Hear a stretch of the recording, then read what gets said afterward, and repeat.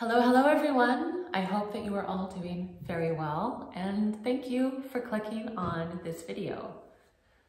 I lit some candles today. I'm still dressed up from my previous recording that I did for my YouTube channel, so I hope you appreciate the little extra effort.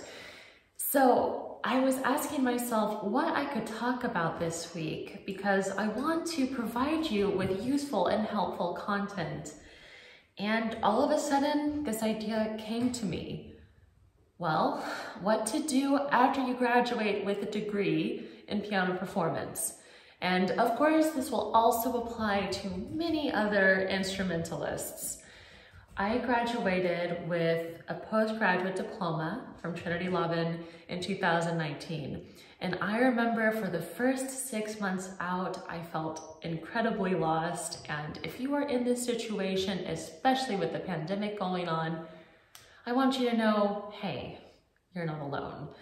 And I really hope that this video can offer you some insights and some ideas. So, of course, if you have any questions for me, leave me a comment down below.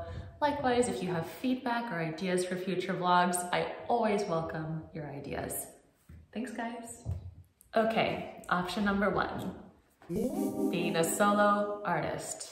Yes, I know, this is probably the most obvious one, and it is probably what most of you guys envisioned when you embarked on this journey and you got an education in piano performance.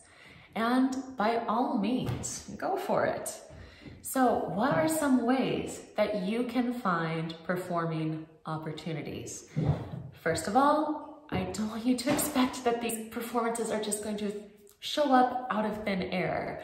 You are going to have to promote yourself, and this is something you're going to have to learn to be comfortable doing. Because if you are shy and you don't introduce yourself, chances are opportunities are simply not going to come your way. I cannot tell you how many free copies of my CD and DVD I handed out, and because I did that, I got featured on international radio stations, I was interviewed by music publications, and even got a few performing opportunities out of that. So even if you don't have a CD or an album, I highly recommend making a good quality recording. And you know what? You do not need stellar equipment to do this. If you have your phone, I'm recording right now on my iPhone 12, and the quality, it's not too bad. Now, I recommend that you do use quality microphones, and if you do not want to purchase these, you can usually rent these from your university. When I was getting my master's at the London College of Music, I would often, let's say rent, although I didn't have to pay for it. I would book an afternoon or an evening in the concert hall, borrow 2 other microphones, and work with a student who was trying to build up his portfolio as a recording engineer. And by doing that, I was able to produce several high-quality recordings for free. And the more you record, the more you have out there and available, the more likely people are going to take you seriously as an artist. Number 2, have you ever considered finding opportunities as a collaborative pianist? Because believe me, well, okay, things are a bit different now, but typically there aren't any shortages of opportunities for collaborative pianists. Even better if you decide to specialize with a certain group of instrumentalists.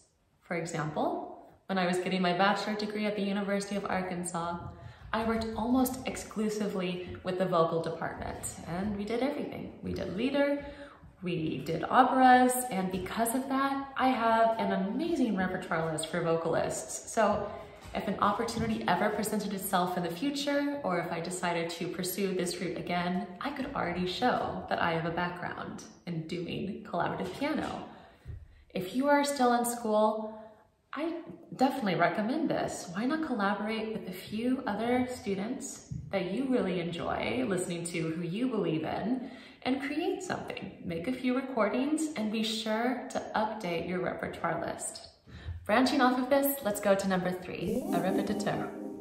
And this goes hand in hand with accompanying singers, typically opera singers. So if you can play piano, if you have good sight reading skills, perhaps you know a few other languages, and you've tried singing yourself, you would be an excellent répétiteur.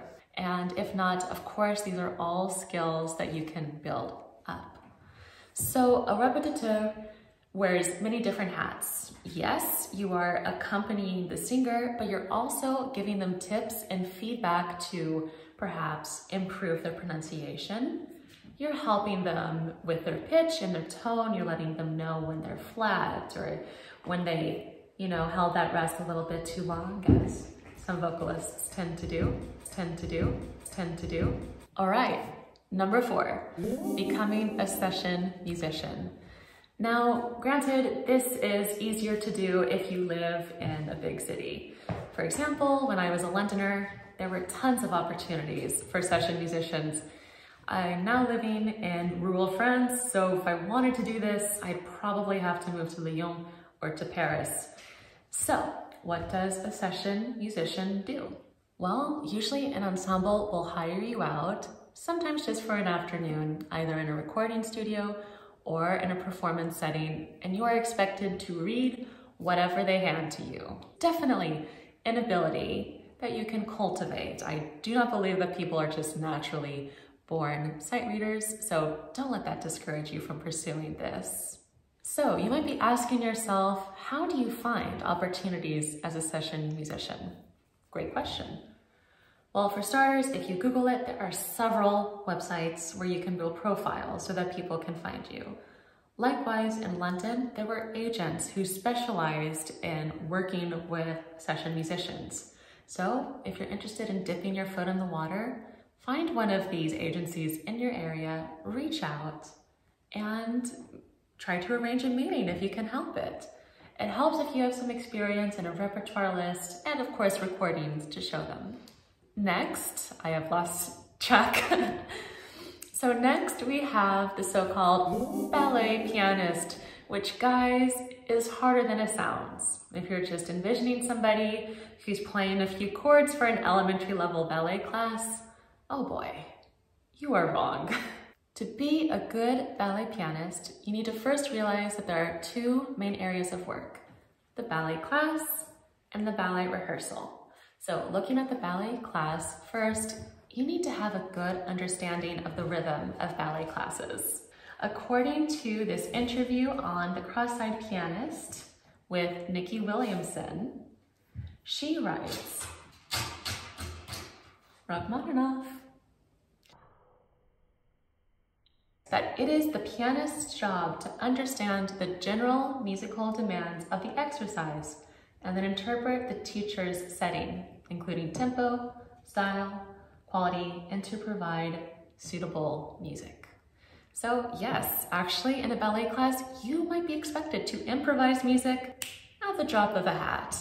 And not just any music, to do it in the tempo, the style that the ballet teacher was using. So obviously this requires knowledge of improvisation and spontaneity, creativity. It's a very dynamic job, and it'll definitely keep you on your toes. No pun intended, maybe a little bit. And similar to what I mentioned before, there is a chance you'll be expected to read orchestral reductions. So guys, you know what to do. Grab an orchestral score and get to reading. This is another job that you have probably considered at some point if you're not already doing it, and that is, of course, teaching. The funny thing about being a teacher is that although you are teaching another person to play your instrument, you're actually going to be learning a lot in the process. Perhaps your student will ask you a question, and you'll have to ask yourself that same question in order to give a good answer. I have had students ask me about voicing, about use of pedal, fingerings, and all of that has given me pause to think and reconsider what I am doing in my own interpretations at the instrument. So teaching is more beneficial than you probably realize. There is something so special and rewarding about taking a student under your wing and giving him or her guidance and advice and seeing him or her flourish. I think it's one of the greatest things that we can do as a musician. After all, the reason why I decided to become a musician is to share this gift with others, and teaching is an excellent way to do that. Now, here are some options that are not directly tied with teaching music or music performance, but I don't want you to rule them out. You see, you can combine several of your interests, or even just one or two plus music, to find a great, fulfilling job. So, for example, let's say that in addition to being knowledgeable about music, you're an excellent writer. Well, why not send your CV to music publications and see what you hear back? Perhaps you'll find yourself writing articles for Gramophone. Perhaps you'll find yourself doing research or copywriting. Likewise, perhaps you have a knack for social media. Why not get into social media marketing? There are several orchestras, professional and community, who are looking, and not just orchestras, by the way, we could say festivals, venues, who are looking to step up their game when it comes to advertising themselves online. And if you have knowledge and a gift in this area, that is also something very rewarding to do. Because after all, there are many social media marketers in the world, but how many social media marketers are there that are knowledgeable in classical music like you are? Granted, not very many. So go ahead, that's what I would recommend. Write down what you enjoy doing, write down all of your skills, and see what you can blend together. I gave you 2 examples with writing and social media marketing, but of course, those are not the only ones. The last category is doing something else entirely. And I don't want there to be a stigma around this. I don't want there to be shame surrounding this. I think that many musicians feel as if they failed if they end up making their primary source of income in a field that is not related to music. However, I'm going to disagree. There is also the false expectation that in order to be a musician, we need to be glued to our instrument for 6 hours a day. And you know what? That's not realistic, and that's not healthy. For me, practicing 3 hours a day is more than enough, unless, let's say, I'm preparing for a major competition or a crazy performance. So, well, if I'm playing for 3 hours, well, you can do the math. I have a lot of time to do other things. So, if there's another skill that you love, if there's another area or skill set that you particularly enjoy doing, there is nothing wrong with pursuing that part-time. In fact, you might find that it recharges you and refuels you, and so that you're able to step back at the instrument with a fresh perspective. I hope that this video has been insightful and helpful to you. Of course, I welcome your comments down below if you have feedback, would like to share your feelings on the subject, or if you have ideas for future videos. I'll see you on Friday with a Chopin Nocturne and next Tuesday for another vlog. Thanks again.